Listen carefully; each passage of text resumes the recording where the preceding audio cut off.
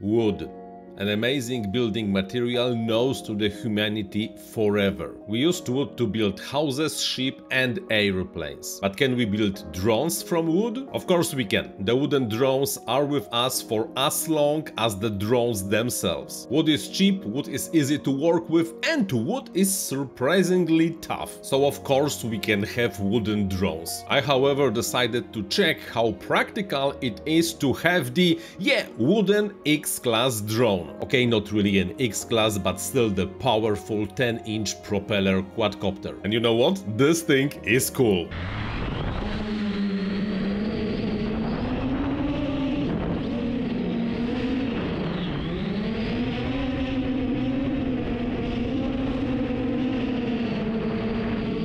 If I would have to describe my 10-inch freestyler with a single word, it would be scary. Because of two reasons. Number one is that it's absurdly fast, or at least it feels fast in the air. Yes, inertia makes this thing turn like a cow, but the rolls and the flips are just great. And the second reason is sound.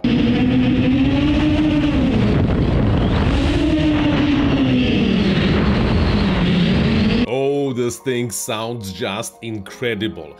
Those 10-inch APC propellers with the powerful motors, the low grizzling noise, when you fly it, you know it delivers a lot of power. By the way, do me a favor, hit the like button and write in the comments on what you think about projects like that. Does it make any sense to build wooden drones or not really? Thanks. It means a lot and it helps to grow the channel. Of course, not perfect. On the HD footage you can see that this thing is vibrating quite a lot. Partially to the fact that I was using old and beaten up propellers, but the second reason is that the place where I installed the GoPro was, well, suboptimal. High on the 3D printed structure, this thing just had to vibrate and you can see it.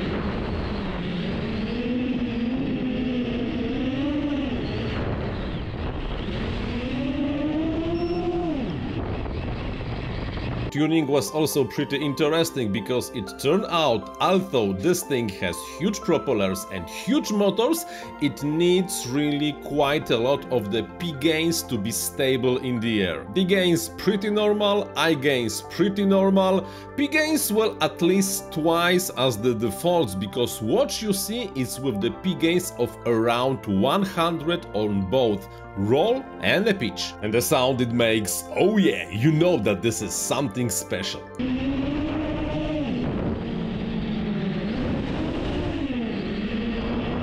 But now the final question, how practical it is? Unfortunately, well, it isn't. Just look what happened after the mild crash.